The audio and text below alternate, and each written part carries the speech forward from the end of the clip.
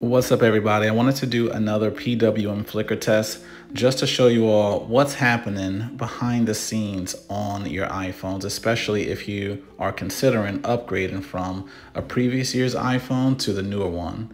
Now, older devices, not just iPhones, it's really good to kind of check in to see how's the PWM flicker on it, because if you notice that whenever you're looking at your phone display or a TV or tablet, and you start to get a headache or you just don't feel good when you look at a certain display for a long period of time, one of the things that's worth checking into is the PWM flicker on it.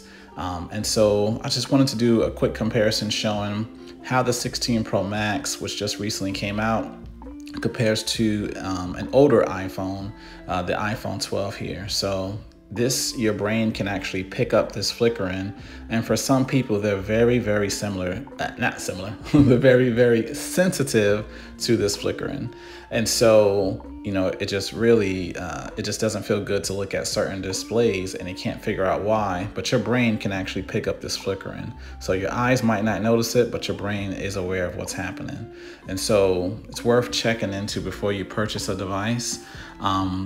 See how you feel when you actually look at it. Not just is it a well-designed device, but how is the display, like how do you actually feel when you look at the display, because there are effects that come from all of the screens that we're looking at day to day.